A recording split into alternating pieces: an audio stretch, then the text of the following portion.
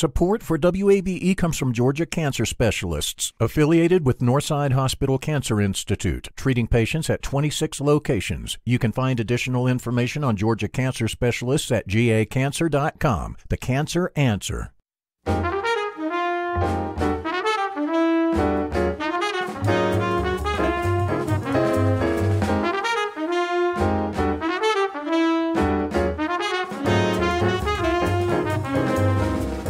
From WABE in Atlanta, I'm Lois Reitzes, and this is City Lights. When Atlanta hosted the 1996 Centennial Olympic Games, the event firmly situated our city on the global stage. Later this hour, we'll hear about the Atlanta History Center's exhibition, Atlanta 96, Shaping an Olympic and Paralympic City. First, Spivey Hall takes us on the road with a band. Special things are the norm at Spivey Hall, from the moment you enter its exquisite decor and experience the superb acoustics of intimate performances by the world's leading musicians. Now you can enjoy special events from Spivey in a virtual format. Sam Dixon is the executive director. He joins us now via Zoom. Sam, welcome back to City Lights. Thank you so much, Lois. Delighted to speak with you. There are two exciting events coming up in November. What will Spivey offer on November 20th? November 20th is an important day for Spivey Hall because it's the first event that we're offering as our series of virtual events in this season since the pandemic hit. And unusually, it's not strictly a performance. It's a documentary film about a marvelous string quartet. The film is called Strings Attached: On the Road with the Dover Quartet.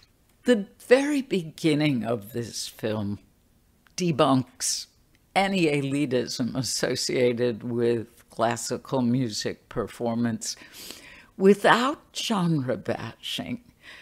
The story feels so timely in the way it breaks through barriers. Would you talk about why this film should be viewed by people, and particularly young people, who maybe aren't familiar with classical music or have some preconceived notions about it? I think the film, which is directed by Bruce Boder, is an amazing testament to the fact that musicians have to create their professional lives. And there's no single way to do this. And whether you're, no matter what genre of music in which you're trying to make a career as a musician, you have to find your own way. And this is a really beautiful and extremely well-produced experience of watching these four incredibly talented musicians create their careers together. They met as students at the Curtis Institute of Music in Philadelphia. They could have each have had a solo career, but they instead decided to form this group called the Dover Quartet. I don't think we had any idea what we were really getting ourselves into. I didn't really think about anything else that went into it, except for the fact that I'd get to play some of the greatest repertoire ever written and my favorite instrument, and that just seemed perfect.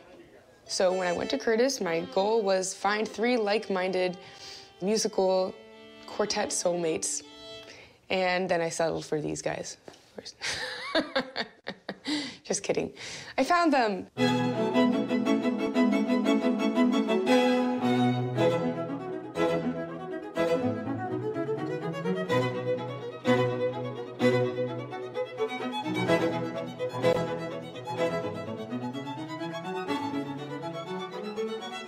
I also think that so many people feel that when musicians, particularly classical musicians, reach the big time, when they're known as international stars, that it was effortless, that it was just talent. It was just, their magnificence that made them get there.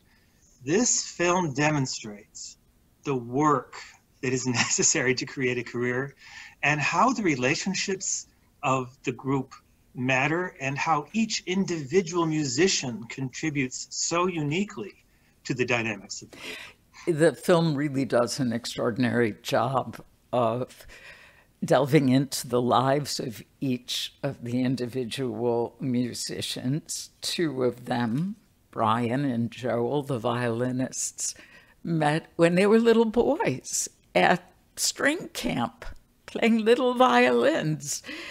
And the violist, the only woman in the group, Milena, is quite a character herself. She's very expressive, not only while she's playing, but in real life. And she sort of takes on the role of spokesperson for them.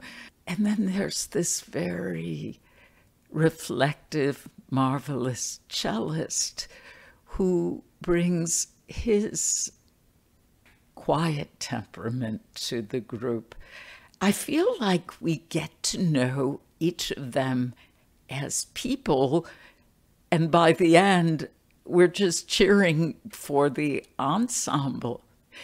Sam, what does this film reveal about your end of the music world? You bring in these superb ensembles to perform, and as concertgoers, we just revel in the beauty of their performance. What does it show that they must do to get on your radar? Well, the Dover Quartet reached my attention very quickly. There's a section of the film where they are seen winning an incredibly important string quartet competition at the Banff Center.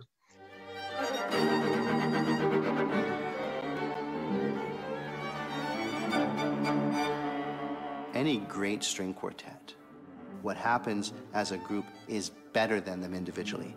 So that by being together, Joel is better, and Brian is better, Cam is better, Milena is better. They have this ability to empower each other to be able to play at their best.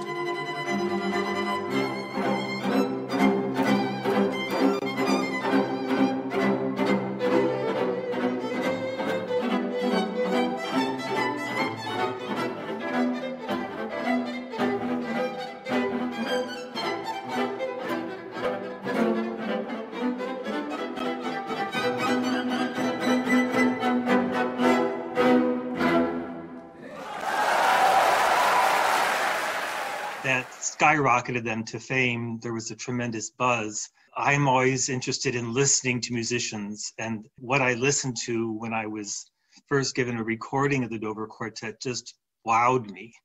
And then I realized that they were working with musicians I really, really liked. In fact, the Dover Quartet made its debut at Spivey Hall in November 2018 with the pianist Dinon Barnaton. And they played the Brahms Piano Quintet in F minor.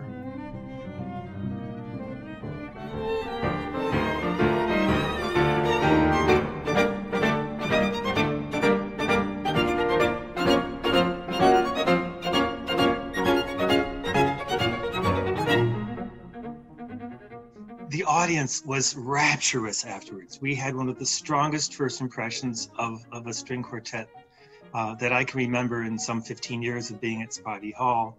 And then they came back to us. I generally don't re-engage a quartet in consecutive seasons, but the impact and the musical rewards were both so great that they came back the following season with the Escher Quartet, and each quartet played by itself to open our 2019-2020 season. But then they combined forces to perform the Mendelssohn Octet. And that was one of the most exhilarating experiences of my life at Spivey Hall. So, I mean, they came on fully charged. They came on full blown. And yet there was this tremendous humanity to their playing. And that's something I love. There was energy. It was alert. It had life. It had purpose. They were as one. But the individual personalities of the musicians shown through in the most wonderfully expressive ways. They are not about themselves. They're serious musicians. They are about music making. And that's what I need as a listener. And that's what I need as a presenter. If I can't get excited about it, how can I get others excited about it? So we've had two extraordinary experiences with the Dover Quartet. And the film just offered me so many points of connection with people I know in the music industry, and particularly in the world of chamber music. So that had a particular fascination for me when it was first offered.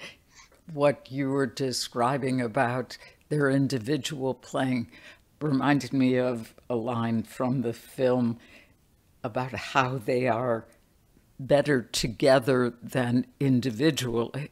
It reminded me of when Scotland was trying to achieve independence a few years ago, and in the UK you saw those banners for better together. I'm not trying to get political here, but it says something about what makes ensemble performance extraordinary, because each of these players could have outstanding concert careers on their own. Absolutely true. And I think we might be referring to the same line. Barry Schiffman, who was a co-founder of the St. Lawrence String Quartet, who runs the Banff International String Quartet competition, which Dover swept in its 11th offering. He stated that they were empowering each other to play at their best. And that is a very potent statement to me, because there's more than synergy. There's this sort of nuclear reaction when they really get into each other. And they are so attuned to each other. I think that over time, one comes to appreciate everybody as an individual. If there's someone you've known for a year or so, or 15 years or so, you really come to know them in time. But Camden, the cellist, made a really important observation towards the end of the film. The amount of emotional history we have is tremendous.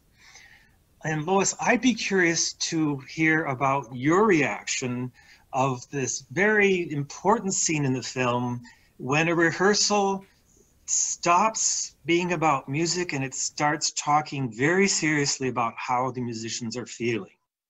It had my stomach in knots because it shows that their lives are so inextricably linked through the music, through their individual personalities.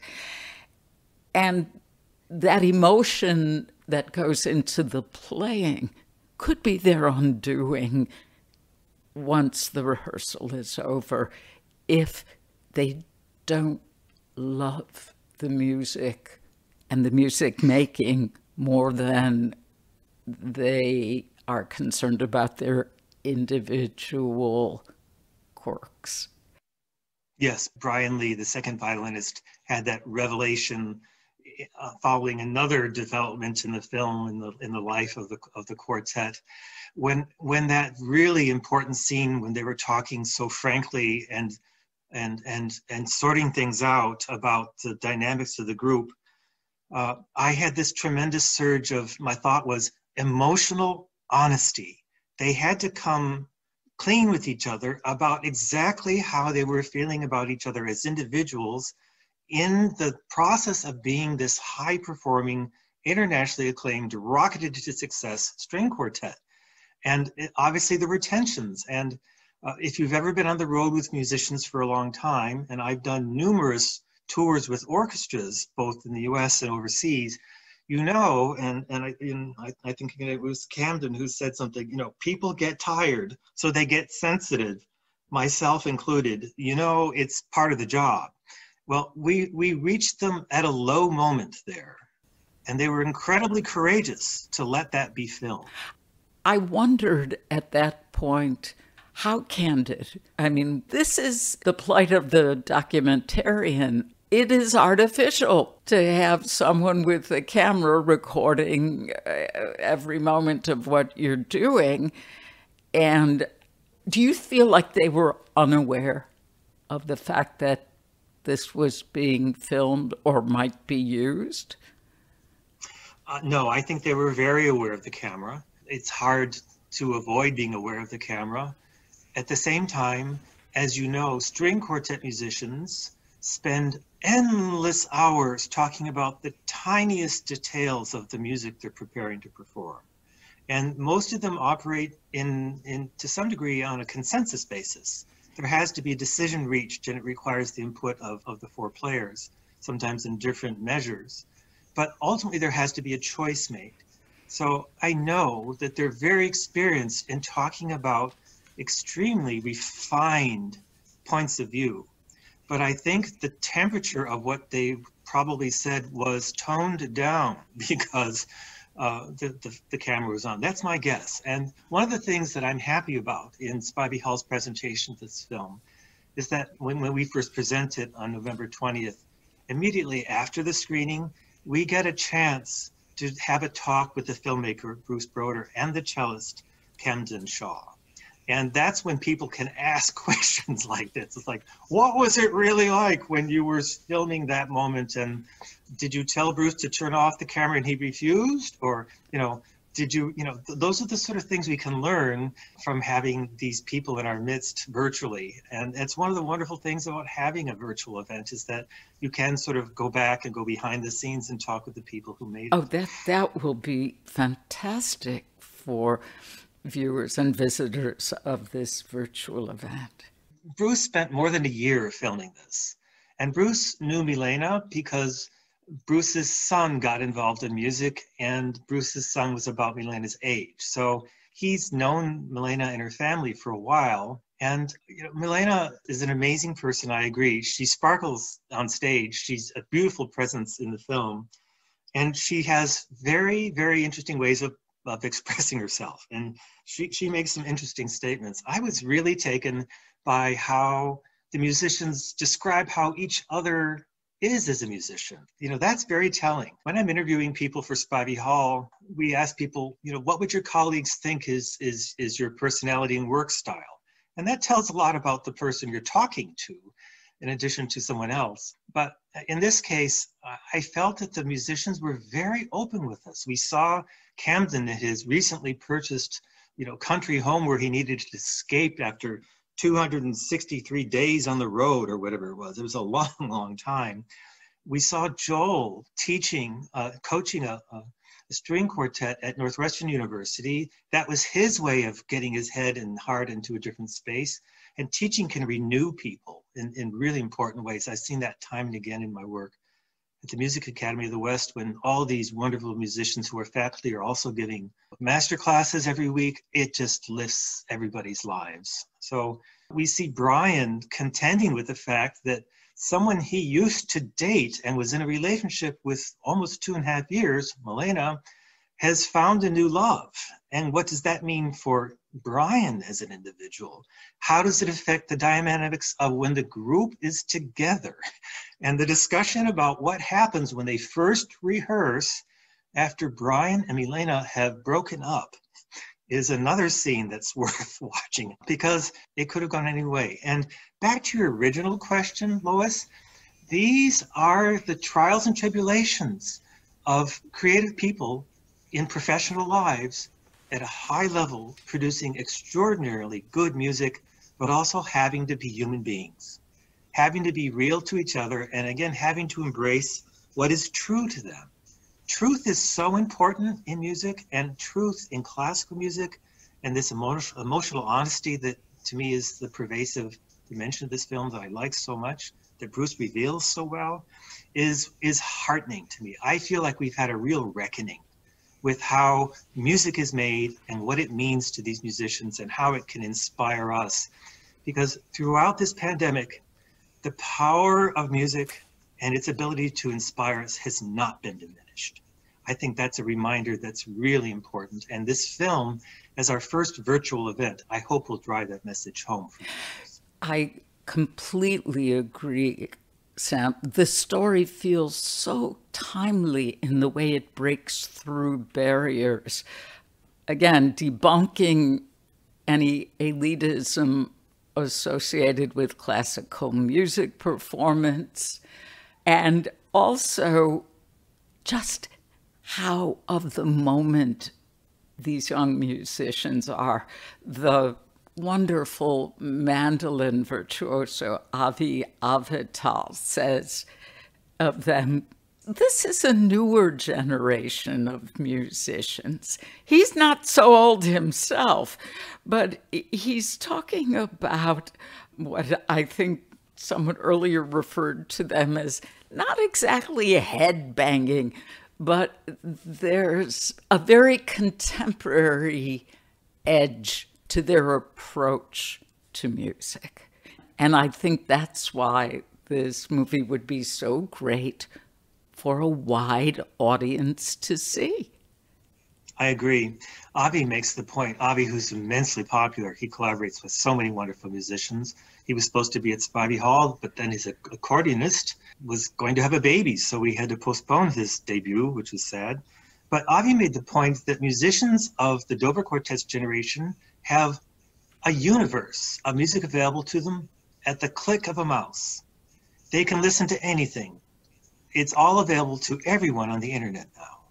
And therefore, they come with a different musical, emotional history. They have different ideas. They're open to collaborations and to the influences of different music styles, music traditions that I don't think would have been the same even 30 years ago. So that is an important point. I also think that it's important to note that musicians take inspiration from the work that they do themselves. And when there was a moment when Brian was really down and he was questioning whether he should continue, and he was obviously struggling.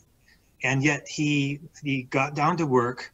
Milena called him the most stoic of the players. He just sort of stands and delivers, and it's all in the sound. But he got down to learning this new quartet that the quartet hadn't performed, at least recently. And he was inspired by the emotion within it. And he decided that the love of playing was always going to be greater than the love of other things in his life, and therefore he had to stay with it. So this is a lesson. It's a self-discovery film in so many ways. Sam Dixon is the executive and artistic director for Spivey Hall. We'll be back with more of our conversation about Spivey's virtual season after a short break. You're tuned to WABE Atlanta. This is City Lights on WABE. I'm Lois Reitzes. Thank you for listening. Let's get back to my conversation with Sam Dixon, the executive and artistic director of Spivey Hall. Their new virtual season begins Friday with the streaming of a new documentary. Strings Attached follows the young musicians of the internationally acclaimed Dover Quartet. One other moment I found very touching featured the Dovers in an ambassadorial mode when they performed in Salzburg, Mozart's birthplace and the home of the Salzburg Mozarteum, this storied 19th century hall. They played an arrangement of a piece by Duke Ellington in a sentimental mood. And it was remarkable to me when the presenter said this was the first time music of Duke Ellington was ever performed in the Mozarteum.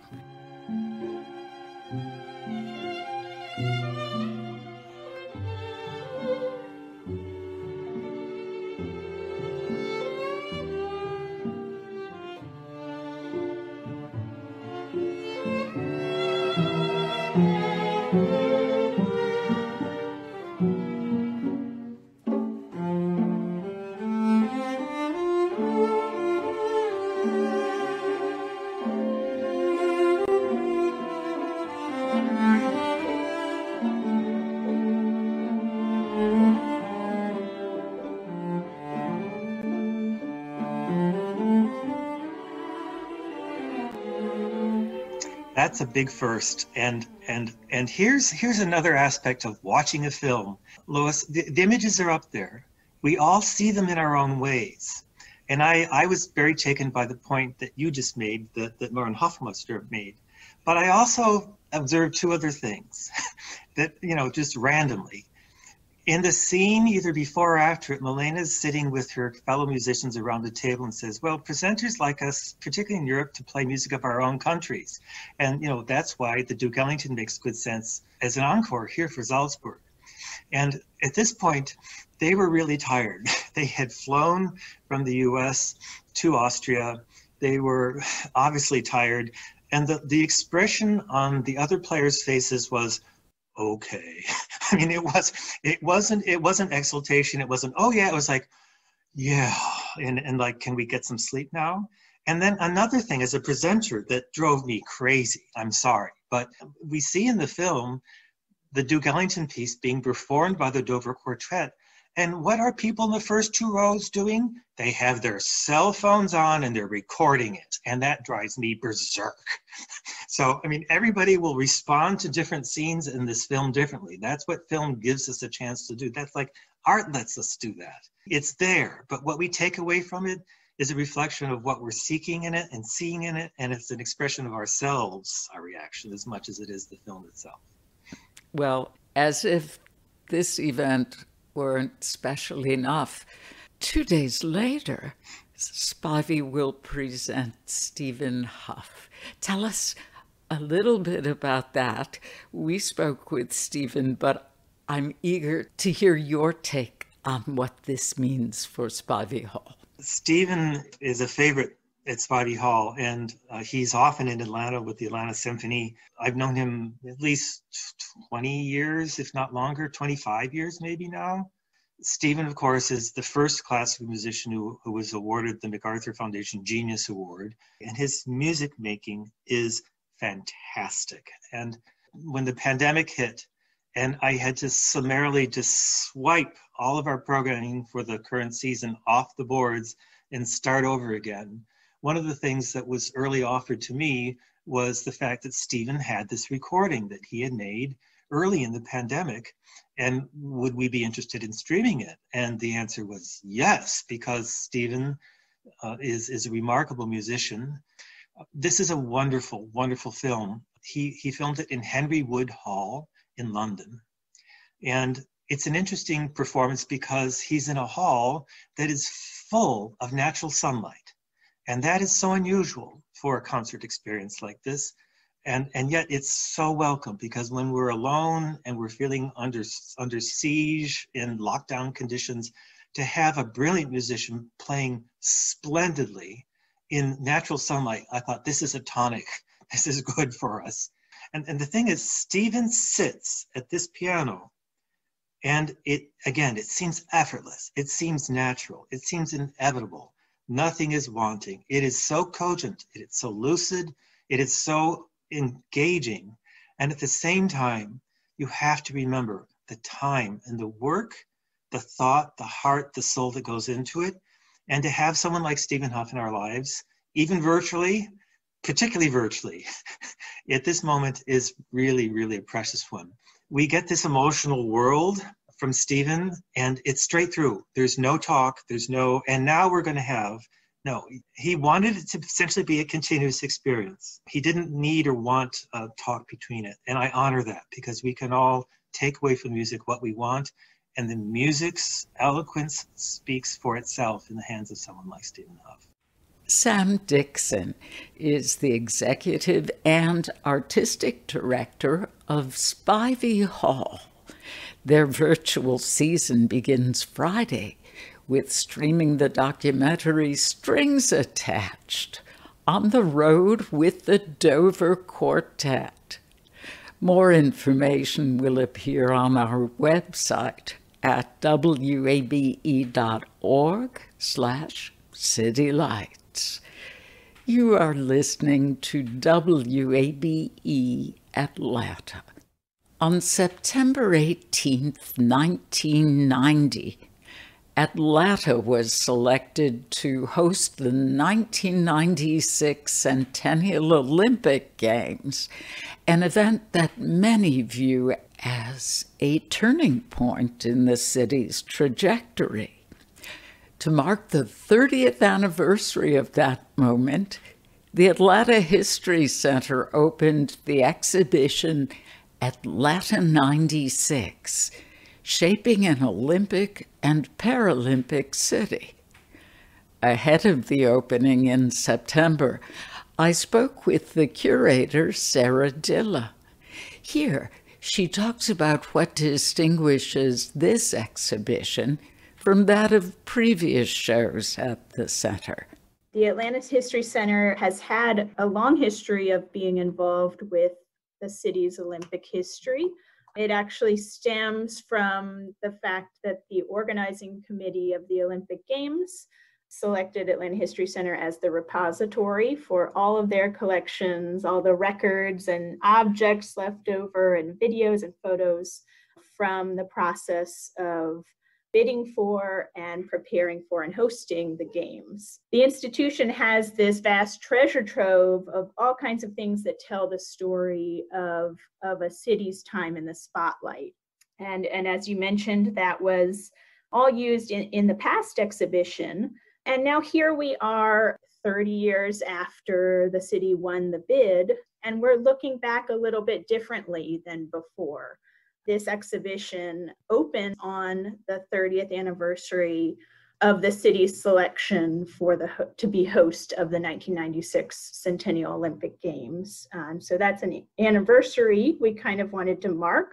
And it's also a jumping off point for us to do something different with this exhibition. And how it's different is really that this exhibition is a departure from your traditional sports history in a museum setting. You might think of a sports hall of fame, and this is not a sports hall of fame. We want to kind of look at the Olympics as this inherently urban project and how the Olympics really change a city and garner attention and create all kinds of ripple effects of actions and reactions of people leveraging that spotlight and the resources and the massive change that comes from the Olympics coming to a city.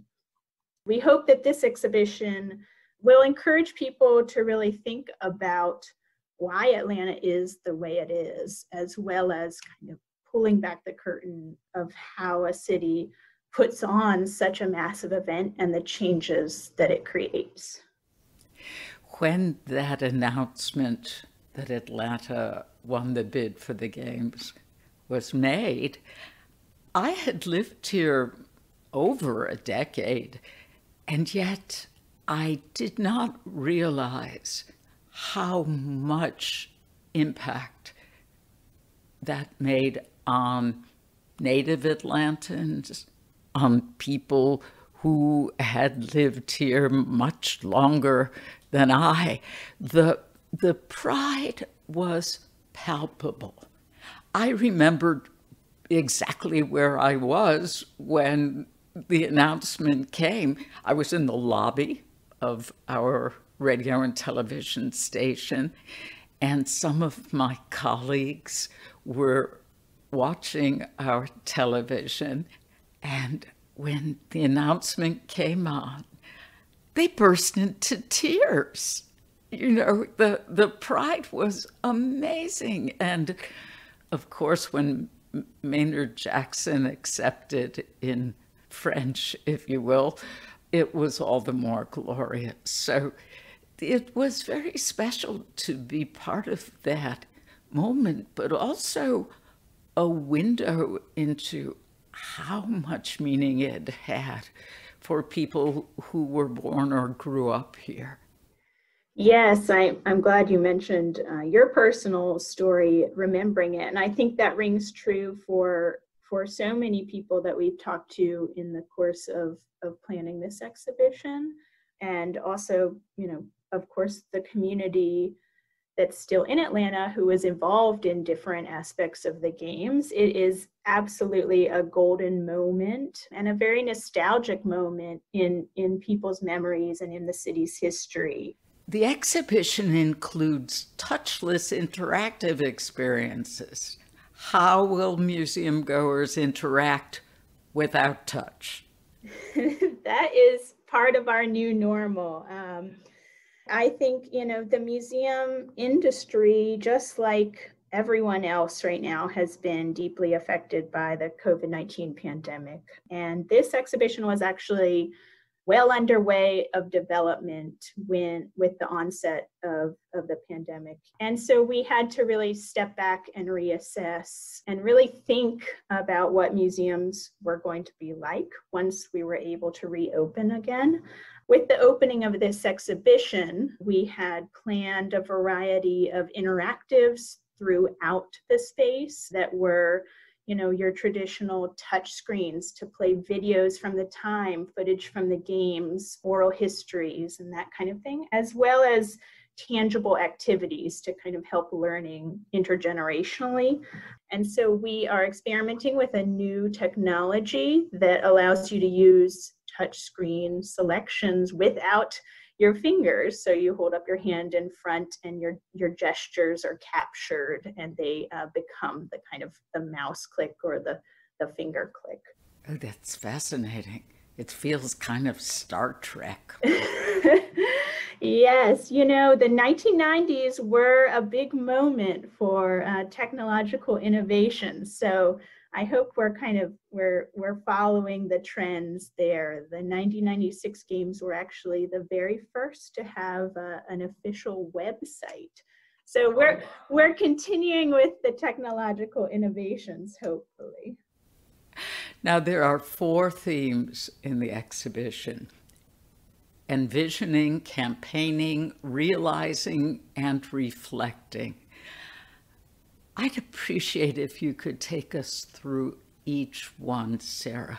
Envisioning highlights 11 leaders who were involved in making the games a reality for Atlanta.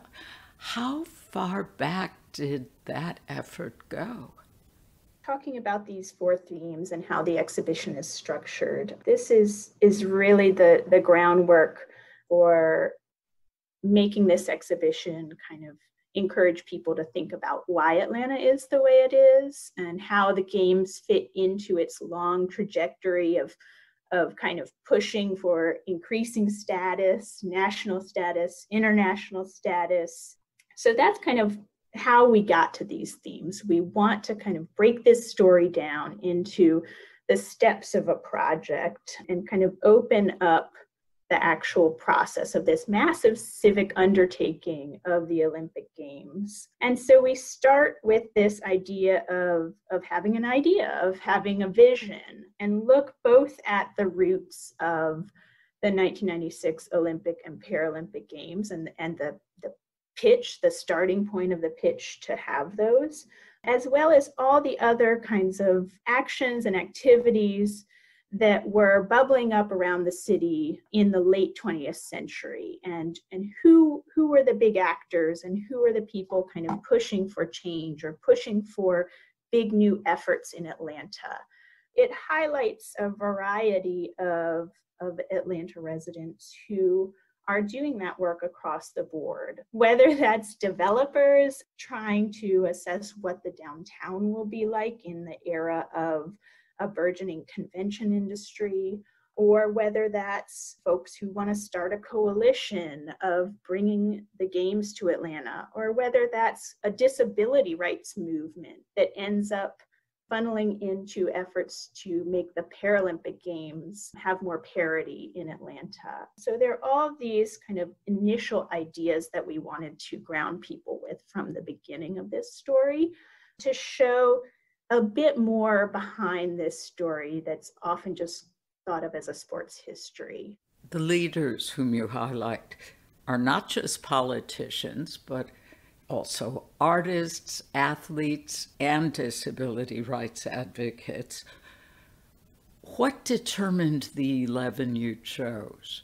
11 is certainly not a comprehensive list by any means. And when we work on an exhibit like this, it's at its base an editing process, right? And just like a book or an article, we have only a small amount of space to tell a really impressive, large story of all the people and what they were doing in Atlanta in the 20th century, late 20th century. We selected 11 to kind of capture the different facets that we wanted to make sure came across throughout this story. And they are certainly not all politicians. You know, the push to have the Olympics was something that was very much led by Atlanta's city leadership and business community. As the story goes in Atlanta, you know, everyone who knows that story, who remembers being part of where they were when the bid announcement, knows the role of Billy Payne and Andy Young in generating the pitch and the excitement around the possibility of getting the games. But there's so much other activity happening at that time that all kind of converges in the 1990s. And we wanted to use these individuals to kind of put faces to those initiatives. Campaigning is the next theme in the exhibition, which focuses on garnering support for the games.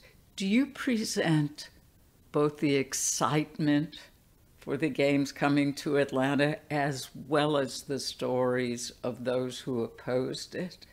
In this section, we really wanted to capture both the story of the bid, which is a large story in itself, and also the sense of what was happening in the run-up to the games, the impending deadline, the ripple effects almost of the announcement that the games are in fact coming to Atlanta, and how do different people want to get in on that? How do they want to leverage some of that spotlight and some of the resources, or how are they acting at odds with it? It's all kinds of motion at that time. We start off with the story of the pitch, the story of the bid, and how the presentation of bringing the games to Atlanta was created, and how they gained support for that presentation. And Atlanta had this very elaborate 5-volume bid book, it's called in the Olympic world, which is basically your application to be a host city. And we have a mock-up of this book, because this is in the age of creating a book before your desktop publishing. So it's all kind of clippings and taped and colored pencils of what the book layout should appear as. And once the games are secured, we also wanted to look at all of the different initiatives to grab hold of that excitement and to help shape what Atlanta was going to be to the world once the games were here. And that took the form of people pushing for social and legislative change, whether it's the Olympics Out of Cobb movement, which was run by the LGBTQ community in an effort to change discriminatory legislation in Cobb County and not have the Olympics kind of have a presence in Cobb County until that was changed.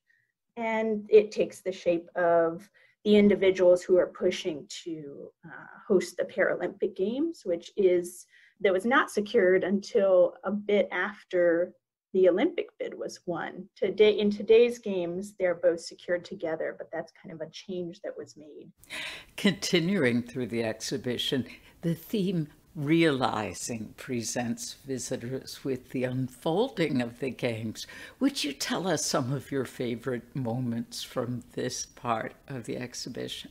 In this section of the games, it is the physical preparation. There's so much activity going along in the preparation of the games, but one of the most recognizable parts of games preparation is venue construction and jobs and the bustle around that. And of course, the work of the athletes and the role of the athletes. So in this section, we really wanted to locate the games preparation and bring it into the summer of 1996. We go through stories of the public art that was created, the venues that were constructed and sites that were constructed. We talk about the park and the stadium in Summer Hill, which was Centennial Olympic Stadium, and tell the story of those major sites of urban transformation and urban renewal efforts around Olympic-related construction. And so those are interesting stories because they harken back to our effort to put this story in the longer context of the city and the longer push for change. Any memorabilia in this show not previously on display at the History Center? We have things from your most memorable athletes from the 1996 games, whether that's the fastest man alive, Michael Johnson, or the video of Carrie Strug. We have these moments that capture the kind of golden memories of the games, but also the way that athletes kind of bring social and political issues to a broader audience through their performances. Do you include the Cultural Olympiad in this show? Yes, that is one of our facets is cultural change in the city. And from the beginning, we kind of start the thread of how arts leaders and artists have shaped the city and the different forms that took in the 80s and 90s. The Olympics also brought a large investment to the arts and culture world of Atlanta, whether that's through public art or kind of seed money for projects at our city's cultural institutions, both small artist organizations and the large museums that we recognize today. There were a variety of exhibitions and performances through the Olympic Arts Festival, and there was also the very first Cultural Paralympiad that happened at that time. We interweave the story of arts and culture investment because that's a major part of shaping the city, right? As the Olympics come, city leaders and Olympic organizers want the city to project well for a global audience, and that includes a rich cultural scene. One of my favorite objects that we have in the exhibit is actually a model of the 1996 cauldron. It's a very delicate artist model made out of balsa wood and toothpicks, but it was one of the commissions that the cultural organizers on the Olympic teams that they organized. So it's a commissioned work, and that's a very rare occurrence for a cauldron. Olympic cauldrons are typically designed by architects or engineers to make sure they're functional and that they'll hold that flame for the duration. Oh, and of course, the unforgettable moment with Muhammad Ali. That is true. That is another one of the bullet points of what happened in the 1996 games. Muhammad Ali is unforgettable, and it's an example of how the role of an athlete carries so much more meaning than just the sport they play. Muhammad Ali's connection to Atlanta and the story of his comeback and how this lighting of the cauldron really brought his story full circle is an interesting component. Indeed. Some people have described Atlanta as a regional capital before the games and an international city after the Olympics. I know that was certainly in the hopes of those who organized the games. Do you think this singular event gets too much credit for transforming the city into what it is today? Well, Lois, I might be a little biased, but I think the 1996 games were huge. They were certainly huge for the story of recent Atlanta, but I think, and part of what this exhibit looks to, and what I hope people will be encouraged to think about, is that this event fits into the recurring types of things that Atlanta's leaders were doing over a long century or more of the city's history. That trajectory shows that constant progression of making Atlanta have increasing status nationally and then increasing status internationally. It led up to the games in a sensible progression. I hope that visitors will think about that aspect of the Olympics, which is really what the foundation of this exhibit seeks to do, is put the games in this setting where people can understand them as the massive civic undertaking that they were, and yet another step in Atlanta's quest for that increasing image, that increasing status, that name recognition. Sarah Dilla curated the exhibition Atlanta 96, Shaping an Olympic and Paralympic City. It's on view now at the Atlanta History Center. And speaking of the Olympics, it was announced this week that the Tokyo Olympics will take place in July and August of 2021.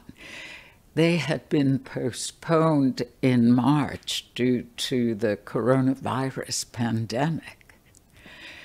You've been listening to City Lights, our daily celebration of Atlanta arts and culture. Tomorrow at 11 a.m., we'll hear about the High Museum's new exhibition of photography, a retrospective of works by Dawood Bey. Also, playwright Alfred Urey and author Ralph Eubanks will talk about the Georgia Writers Hall of Fame. City Lights producers are Summer Evans and Ryan McFadden.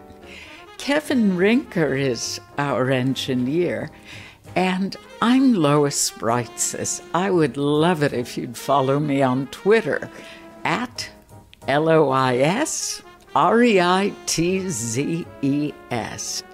Thanks for listening to 90.1 WABE, Atlanta's Choice for NPR.